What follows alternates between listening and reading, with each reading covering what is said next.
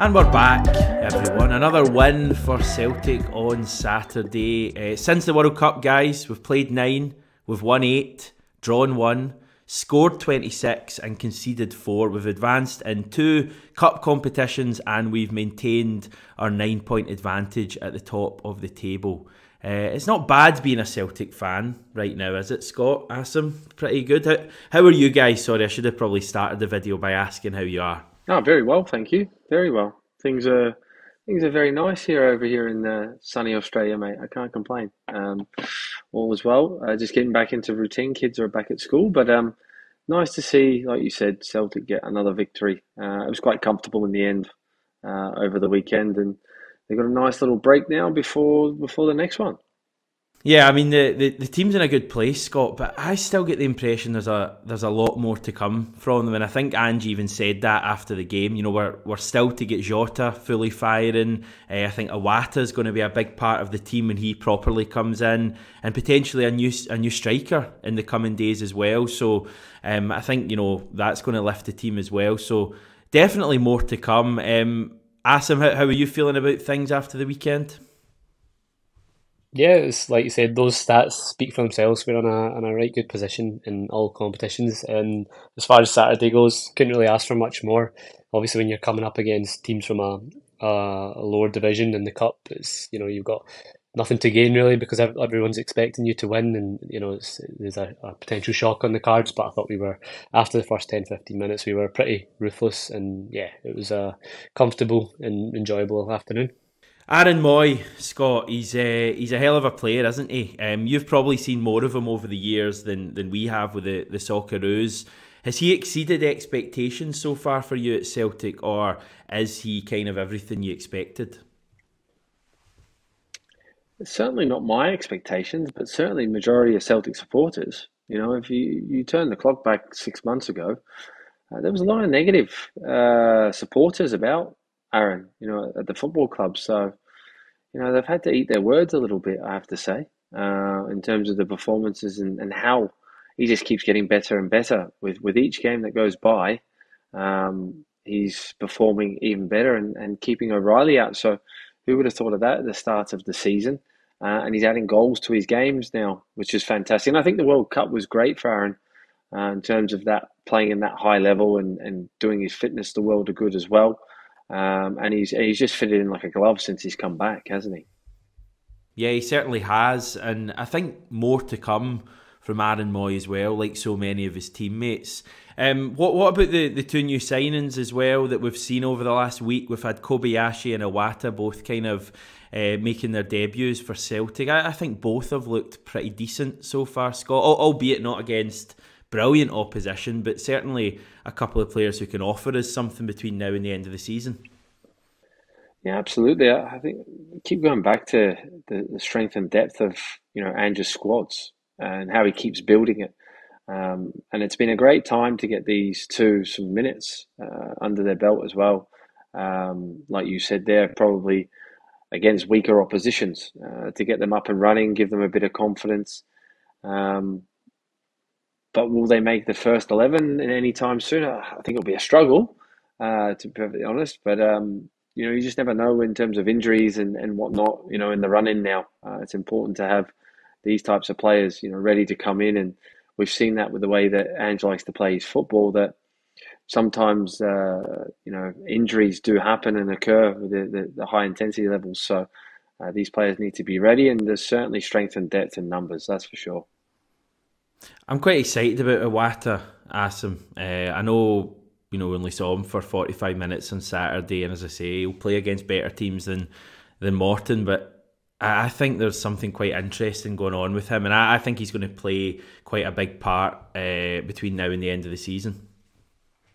Yeah, I thought he looked neat and tidy. Like you said, it obviously wasn't tested much, and it was a comfortable game for him to come into. And Ange just said, obviously he's still got to get his fitness up and things like that. He's not played in quite a while.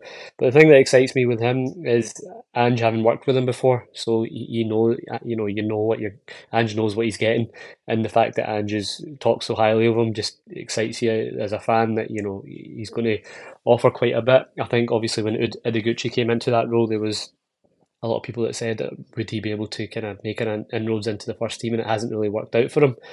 But I think it's going to be slightly different with Iwata. Obviously, just from the early glimpses, he seems like he's someone who's quite comfortable in that position in terms of he was demanding the ball and he was kind of dictating play. So yeah, I think with more game time, I think we'll see his qualities.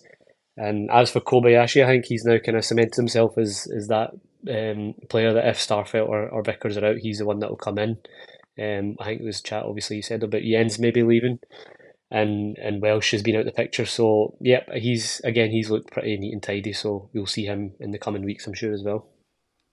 And my final wee comment in the weekend, Scott, Kyogo just can't stop scoring. 20? Has he hit 20 now? I think he's in 20 goals for the season. And we're still in January, Scott. I mean, this guy could hit 30 goals, 35 goals potentially. Absolutely. Why not?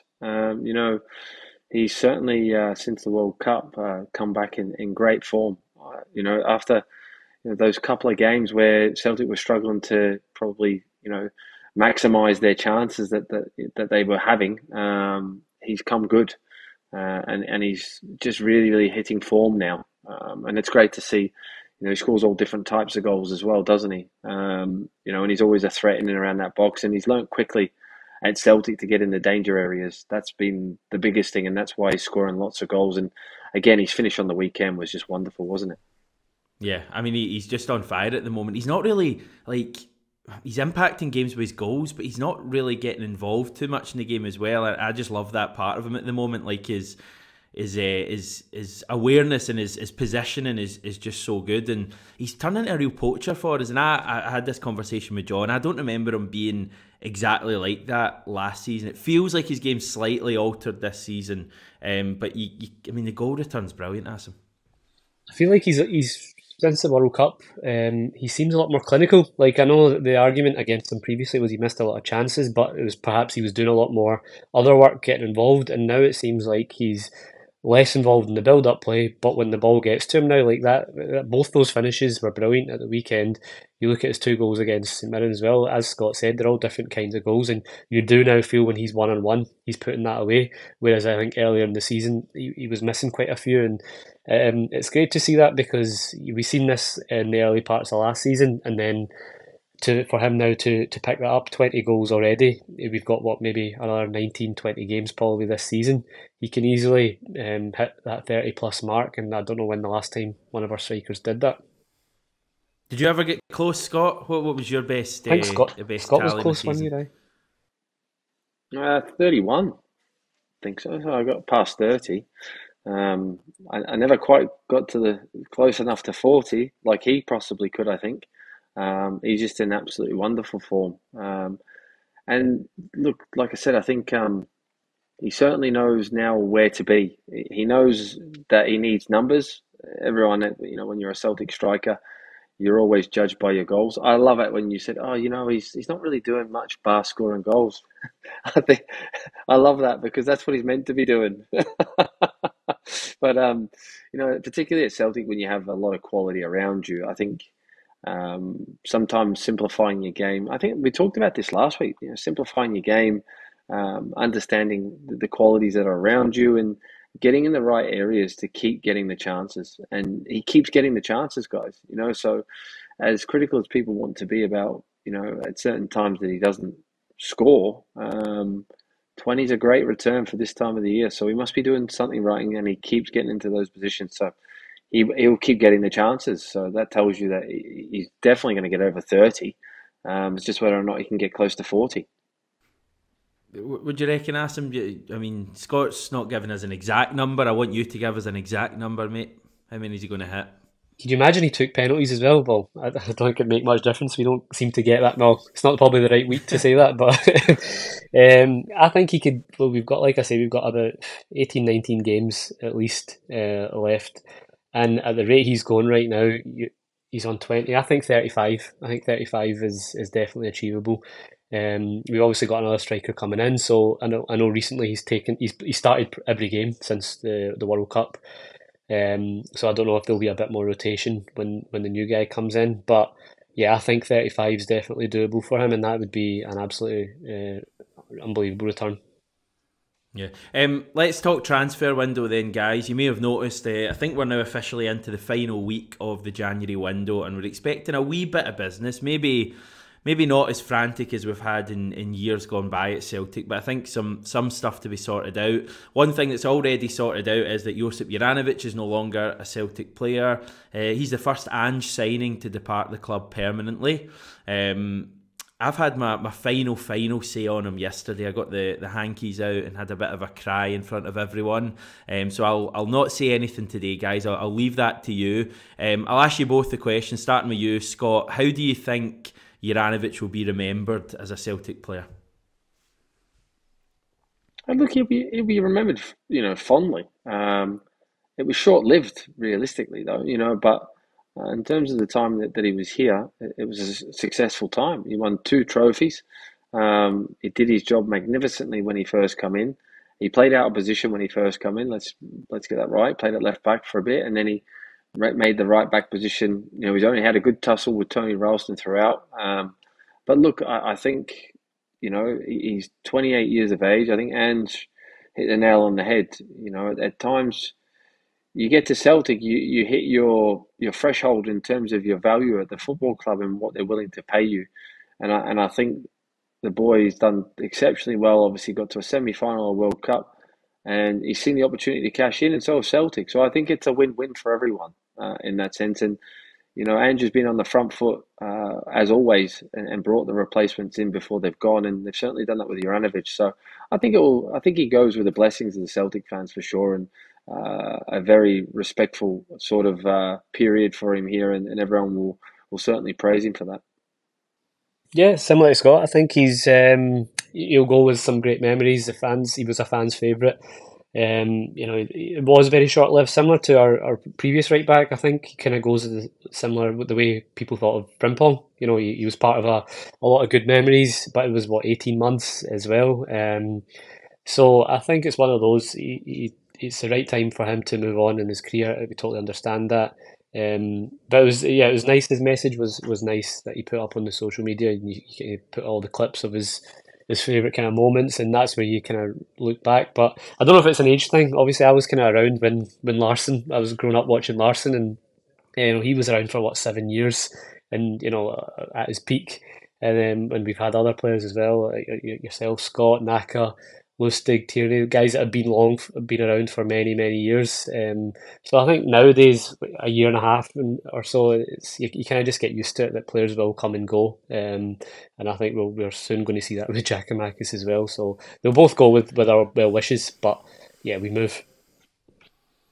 I mean, talking about those two, Scott, and I guess looking back at your career, what's the feeling like when you leave a club like Celtic, and I guess you go to a club that's, unless you're moving to a major club, one that's not as big as Celtic?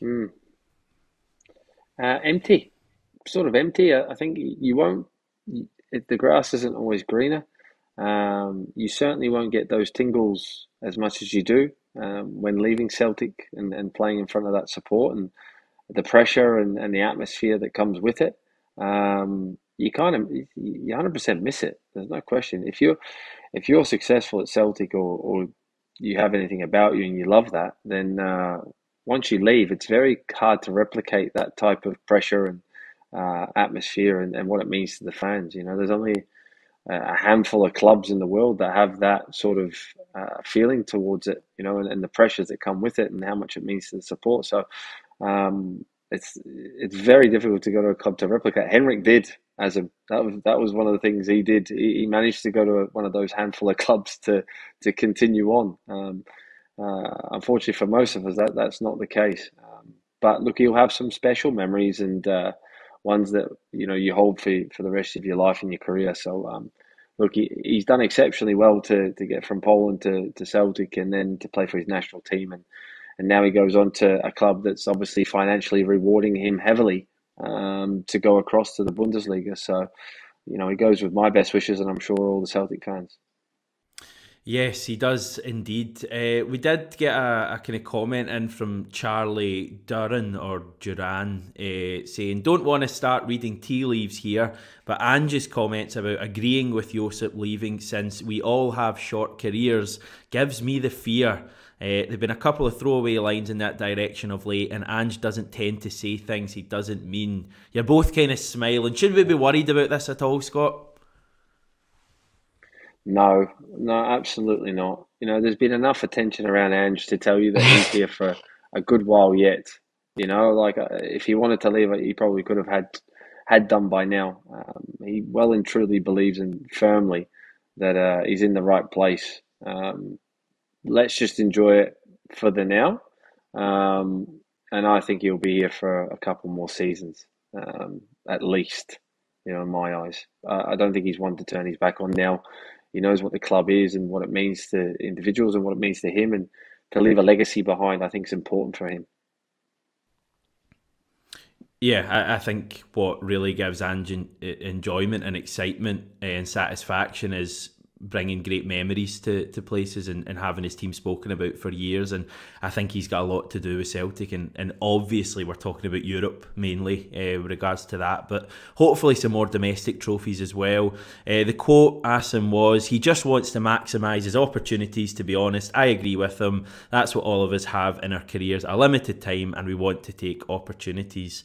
Did I see you in a debate on Twitter about this with someone? I feel like I might have. Yeah, I did pick up on it. It might not be a popular opinion. I don't think there's anything to be worried about immediately. But end of the day, it's the quotes regarding Juranovic and being later in his career, they could equally apply to Ange in terms of he's obviously got his first big move to European football, and he's succeeding and he's doing well. So naturally, he's going to be touted for the bigger leagues. I don't think he's, like you say, in a rush to just go anywhere. But I do think maybe, and with same with every manager, there comes a point where they'll look elsewhere as well. And I think the key will be next season in terms of how we do in Europe. I think you're right. I don't think there's any kind of rush for Ange. It seems like he's the kind of guy who puts a lot of importance in family life, and how settled he is in life as well. And by all accounts, he and his family are happy up here. So I think that will play a big factor as well. But I think he'll want to give it another crack at Europe next season in the Champions League, hopefully, and see how far he can take this club. But yeah, just that quote, it's kind of reminded me of some of the things that Rodgers used to say in his kind of second, third Oh, don't season. say that. Don't say that. No, but I don't think it's with the same. Like with Rodgers, it almost felt like he always had his eye on that right from the start. Like I don't think it's like that with Ange at all. But naturally, the quotes, you could say that they're relevant also for someone like Ange. He's ambitious. He knows what he can achieve. So naturally, at one point, he'll want to see how far he can go as well. Look, I think the reality is, guys, though, in terms of the football landscape these days, though, you have to be prepared for this. Managers now only last, if you're looking at down in England, it's 11 months. That's the actual average of what a manager would last. However, in Celtic reigns, if you're successful, it's probably around the 3-4 year period that you're seeing managers, come and go. So, if we're anywhere around that, then you're going to be around the halfway period at the end of this season. I don't think you'll be going anywhere anytime soon. But it's something that we just have to have a reality on, that things do change, as much as probably at the moment you don't want that change. But there's nothing to fear, I don't think, at the moment for any Celtic fan, that Ange isn't well and truly focused on what he's doing at Celtic. On the subject of things changing, what about Georgios Yakimakis, Scott?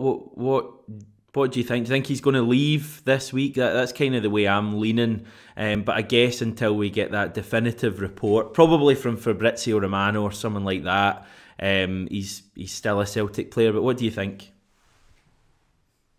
Look, my opinion has not changed from a couple of weeks ago when we talked about this, Hamish. I think it's exactly its same position. It's just these things in the transfer window like to take their time. Everyone's trying to get the best deal for them possible, whether that be Celtic as a club, or the club that's trying to obviously attain Yakimakis, or even what Yakimakis wants financially to go. I think it's only a matter of time, but I think this transfer was always going to happen in this window. Yeah, I think you can tell that it's going to happen soon. I think it's just a case of which club he goes to now. I think there's kind of two in the front line, it seems. But by all accounts, it looked like Japan were the team in Japan were the front runners. And it looks like we've got our replacement ready. I know it's not been announced or anything like that, but it seems pretty likely that we're going to get O in from I can't remember the name team that he's from, but Samsung yeah, Blue I Wings. think that's the one. S- Blue Wings, yep. So yeah, I love how we're kind of always proactive. We're not going to be scrambling, in the last day of the window trying to get another striker in. Looks like we've got our guy in. So yeah, I think we'll see both of these incoming and outgoing announced probably in the next few days. Moritz Jenz set to leave immediately too. Scott Burns at the Daily Record reporting that, saying the defender has, quote, grown frustrated with his lack of playing time. He's not played a single minute since we came back after the World Cup. A single minute.